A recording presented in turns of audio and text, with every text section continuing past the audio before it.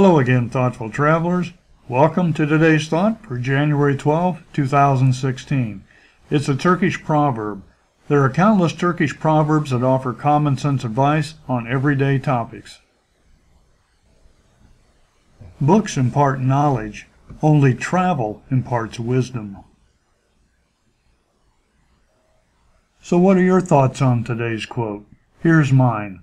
I always thought wisdom was the perspective gained from knowledge and experience. And since travel is a learning experience, I think it does impart wisdom. The farther you travel outside your comfort zone, the more you're forced to learn. Back home, many days follow the same old pattern. Not so when you travel. Everything is new.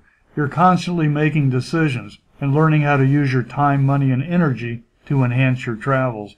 And when you do this, you're not only gaining valuable knowledge and experience, you're developing wisdom too. Now here's the list of all the sources quoted in January.